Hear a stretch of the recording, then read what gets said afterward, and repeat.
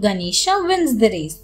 Kartikeya completed the challenge of circling around the world 3 times and returned to Mount Kailash. He was sure that he had beaten Ganesha in the race, but much to his amazement, he saw that Ganesha was already there and Mother Parvati was hugging him.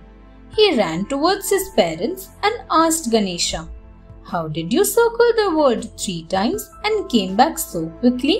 Your mount is so small and weak as compared to my peacock." Ganesha smiled calmly. He explained everything to Kartikeya. He narrated how he recalled an incident that had happened in his childhood. He added that he had then discovered their mother was present everywhere and she was the symbol of the entire universe. So instead of circling the entire universe, I took rounds around the place where mother and father were sitting. For me, they are my world. Ganesha concluded. Shiva and Parvati were happy with Ganesha's wise thoughts and declared him the winner of the race.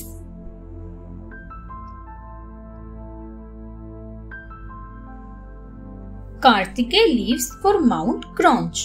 Ganesha had won the competition by using his wisdom and intelligence.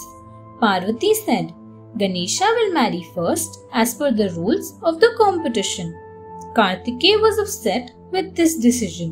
He expressed his displeasure before his parents and Ganesha. "I was the one who actually circled around the universe on my peacock and put in a lot of effort. But Ganesha did not even move from Mount Kailash. This is not fair. I do not accept it," he said scornfully.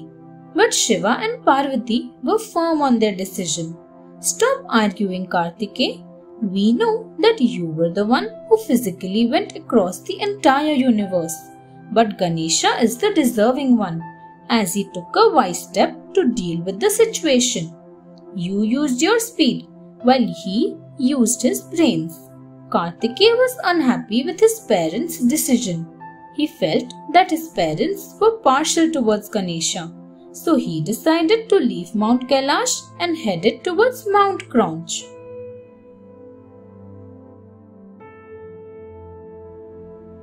Ganesha marries against his will. There are many legends related to Ganesha's marriage. According to one legend, Ganesha had told his parents that in spite of winning the race and the decision that he could marry first, he did not want to get married. He was happy eating sweet rice cakes and playing with his mouse.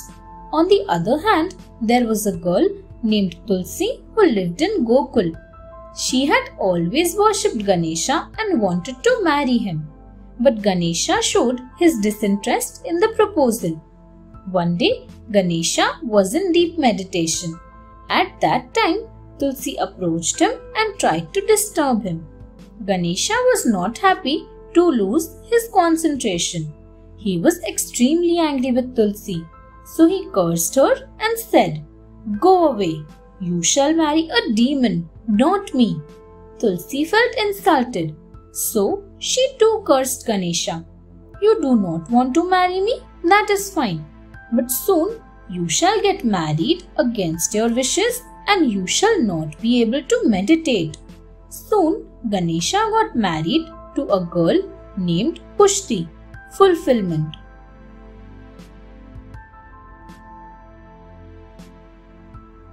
Ganesha marries Riddhi and Siddhi. Another legend has it that Ganesha was unable to find a suitable match because of his elephant's head. He felt irritated and thought of hindering other gods' marriages. So he instructed his mouse friends to travel across heaven and dig up deep holes on the paths through which the marriage procession of any god would pass. These holes created havoc across heaven. The gods were worried and their families faced difficulties. All the gods then decided to visit Lord Brahma and ask for a solution. Brahma created 2 beautiful girls. One was Riddhi, wealth, and the other was Siddhi, intelligence. Brahma got Ganesha married to both of them. Ganesha calmed down. And then he never created any hurdle in any marriage procession. Ganesha had two sons, Shubh, auspicious, and Labh, profit, and a daughter named Santoshi, satisfaction or contentment. Another legend states that Riddhi and Siddhi were the twin daughters of King Prajapati, and Ganesha married them after winning a race. Thanks for watching. Do like, share, subscribe to Sahil Book House.